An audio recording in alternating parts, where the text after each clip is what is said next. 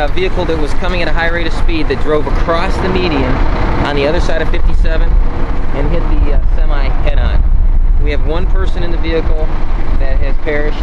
The truck driver was able to get out of the vehicle and is safe. We had a couple witnesses that observed what had occurred.